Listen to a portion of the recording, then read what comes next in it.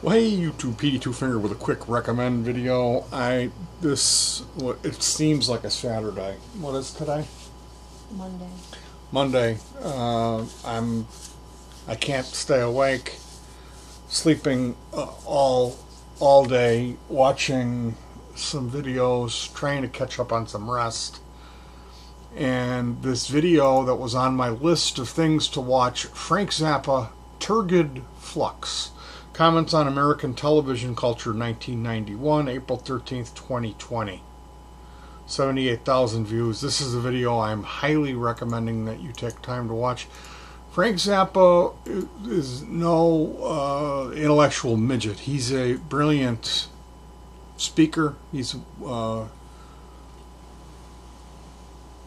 funny in his own way. If you're familiar with his sense of humor, like Zappa kind of cracks me up even when he's being serious. And now what's really interesting is his kind of core philosophy seems to fall in line with the right wing. Like it really does. And this is a statement that my ex-singer made. When Trump got in office, his thing was, all of the people I grew up with, the pot smokers, the counterculture hippie, the people who rebelled against society, all of them are gun-toting right-wing. They all voted for Trump. So is that ironic or funny that my mom was this hyper Christian woman who was just damning all of the music that I listened to, throwing it in the river. I was listening to Zappa and Pink Floyd is what I was listening to. So yeah, it's funny to me. It's funny to me. Now the other interesting thing that I will say is, if you look at I can never remember his name.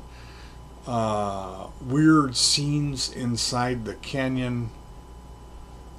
This guy wrote about the possibility that it's a theory that's going around in the Tinfoil Hat Club, and that's that the Beatles didn't write any of their music, that a lot of these bands that came and changed the face of America with this teen free love, drugs, the whole hippie 70s me generation, new spirituality, where basically they got rid of the American family. Okay, the mom and dad are supplanted by the state, and that this is them. This is ultimately people who are in league with the guy who conducts his business in the place where the torture never stops. The devil. These are the Illuminati, the 300 Club, the Bilderberg Group, etc., etc., etc. Tavistock Institute, and the Canyon. That the Canyon was actually a movie studio where they produced, it was a military base that was a movie studio for the military, where they supposedly developed all of the negatives from the atomic bomb tests, but really it was a state-of-the-art sound studio. And a lot of the rock stars were people whose parents were in the military. So like they planned this out, they groomed these people, they put these children in these positions, and made them huge. The rock stars, Jim Morrison, Frank Zappa being a cornerstone founding father. Like he had the GTOs, he had Alice Cooper, he had Grand Funk Railroad, he had all these underlings.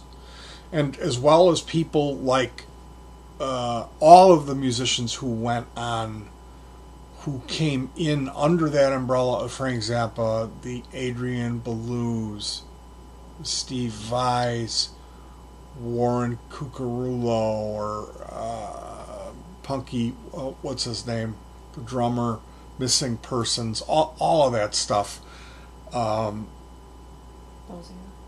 Bazio. So it's really weird to watch this interview from the 1990s and see Frank Zappa talking about the erosion of the nuclear family, that it's not a good thing.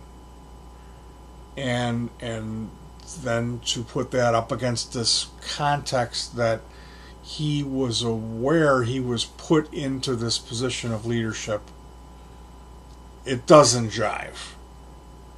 It doesn't jive with the weird scenes inside. Daniel, what was his name? His whole thing is brilliant. The book, I'm not recommending it.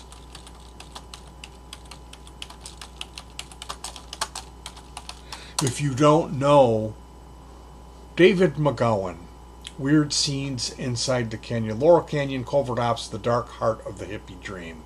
Okay, so this is weaponized music. It's, Jim Morrison's father was the guy in the Gulf of Tonkin. He was the guy who lied to start the Vietnam War. So it's a definitely, if you're not familiar with David McGowan's book, there's all kinds of, he's not with us anymore. He passed away. I'm not sure what the deal with that was, if they took him out. I don't really know. If anyone knows more about David McGowan and how he died, was that fishy? Was it because he's talking about things that we're not ready to know yet? I do think it's very telling how we have the what's his name? The Billy Shears memoirs books that are coming out that are completely in line with everything that I'm talking about, where all of this was manufactured. Was all manufactured. The Beatles didn't write any of their songs. Paul McCartney was replaced a number of times. That's this another series of books, the memoirs of Billy Shears.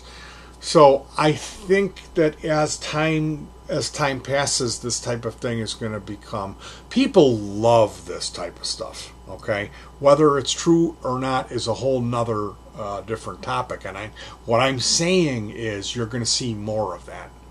I'm not saying it's right. I'm saying that sells. That's, So look for more of that.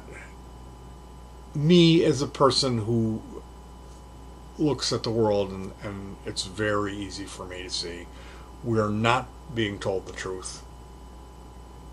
That they do lie. They lie all the time. That's all that they do.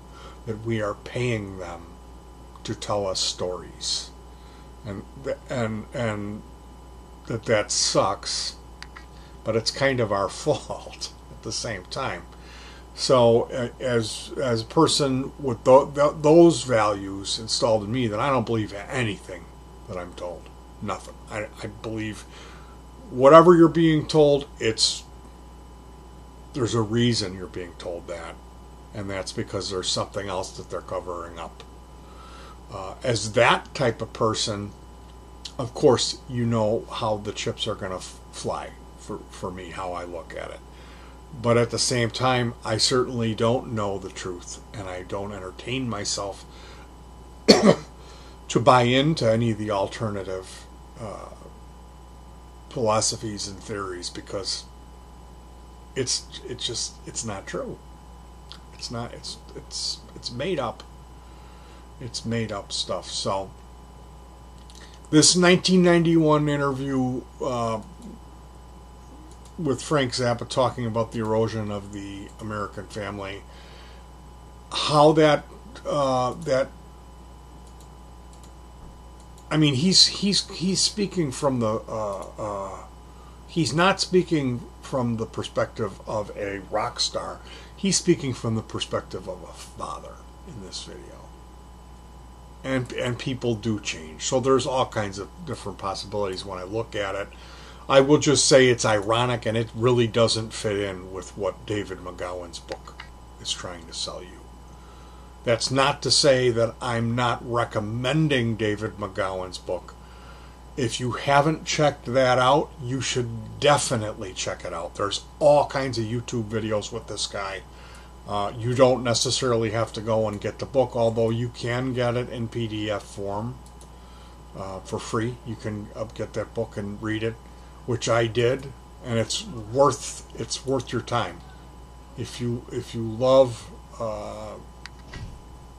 rock and roll stories, it's a good one.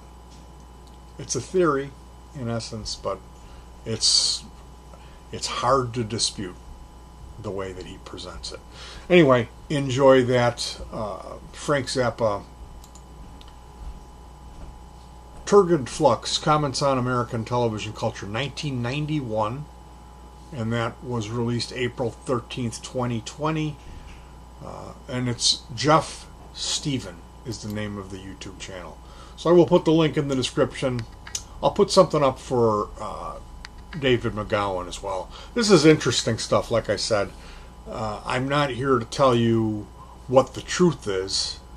I'm here to tell you I feel that we don't know the truth. That our history is not what we've been told. And I don't think that we'll ever know the truth. That's my take on it. I think as time goes, you're going to get more and more alternative history or different things to cloud the water. I don't think the truth is ever going to be readily available. And that kind of sucks, doesn't it? Oh well. Enjoy, and I'll see you guys soon. Peace.